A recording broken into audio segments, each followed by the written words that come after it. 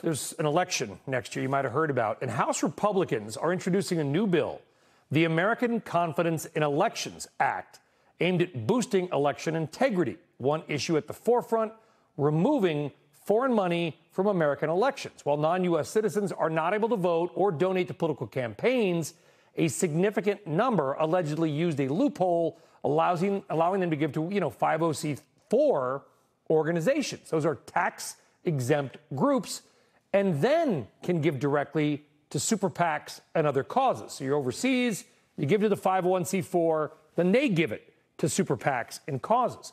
Now, of course, over the past few years, both parties have claimed financial interference by foreign nationals in U.S. elections. In this case, Republicans alleging Swiss billionaire Hans-Georg Wyss donated hundreds of millions into American politics. And tax filings show a nonprofit owned by Wyss gave over $70 million to a progressive organization or organizations 2 years ago. So how can that be fixed? Joining us now is the bill's sponsor, Wisconsin. Congressman Bryan Steil from Wisconsin's great 1st District, all the way down there in Kenosha to Janesville. Congressman Steil, thank you for joining us. You understand there's going to be people who are watching this show who may be politically left who are saying, wait a minute, we thought all the foreign money was supposed to be on the right. This is all about an opportunity to build Americans' confidence in their elections, and foreign nationals already are prohibited from contributing directly to candidates running for federal office. But as you identified and as we've found, there's a loophole to that. And what we see are foreign national billionaires providing funds to 501c4 tax-exempt organizations in the United States, which then simply launder the money and pass them off to super PACs to run political ads. We think this is a loophole that should be closed, and in doing so, I think will further enhance the integrity of our elections here in the United States.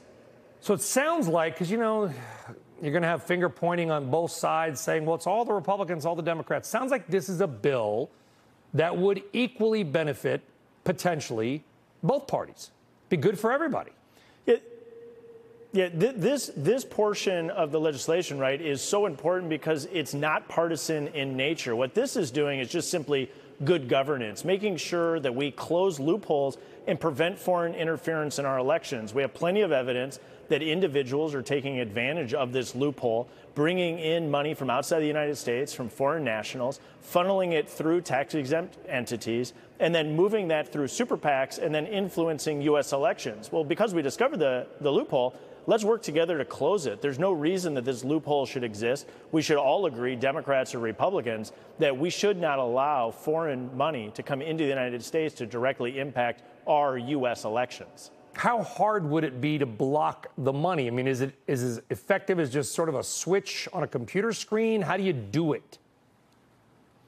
Well, there's obviously a little bit of a challenge here in the disclosure requirements as it relates to giving into 501c4 entities, but I think it's actually pretty straightforward. If we close this loophole and simply say any 501c4 that's received foreign funds over the last 4 years are prohibited from transferring money to super PACs in the United States that impact elections, we've done the job. Then simply enforcing that requirement. But the tracking of that is not as challenging as you might think offhand. And I'm confident that if we close this loophole, we will be able to actually plug that spigot of money coming into the United States from foreign nationals. Yeah, Congressman Bryan Steil, sounds like a good law and a good rule potentially for all of Americans, although I can still see some political fighting because that's what we do. Congressman, thank you. Have a great night.